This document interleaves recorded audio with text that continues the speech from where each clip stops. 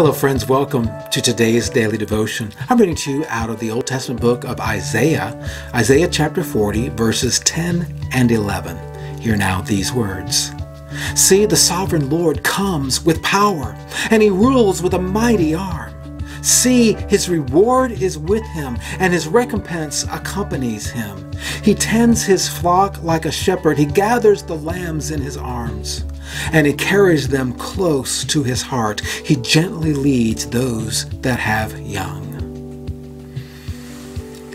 I need to help unpack these two verses and the imagery that Isaiah was intending to convey, because this is something that we no longer really see that much anymore. But verse 10 and verse 11 are giving us two very contrasting pictures of God.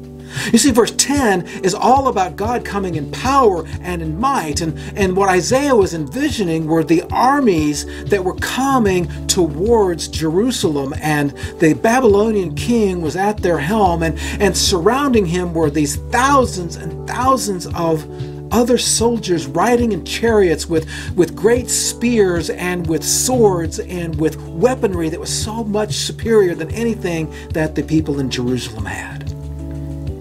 And that is what Isaiah is saying. God is like that, only bigger, only better, only more powerful. He can take even the king of Babylon down. That's verse 10. Verse 11. He tends his flock like a shepherd. No chariots, no weaponry. A shepherd, he's taking care of sheep. What are sheep? Some of the dumbest animals on the planet. What does the shepherd do? Keeps them out of trouble. The shepherd is not powerful. The shepherd is kind.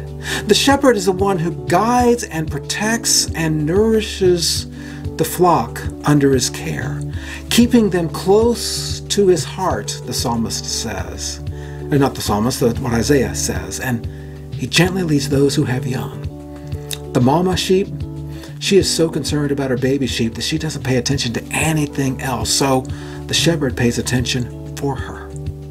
What two contrasting, amazing pictures. God is powerful and mighty. God is gentle and caring. God is both. That makes God worth our worship. And may you experience God in his power and in his gentle kindness. I'll see you tomorrow for another daily devotion.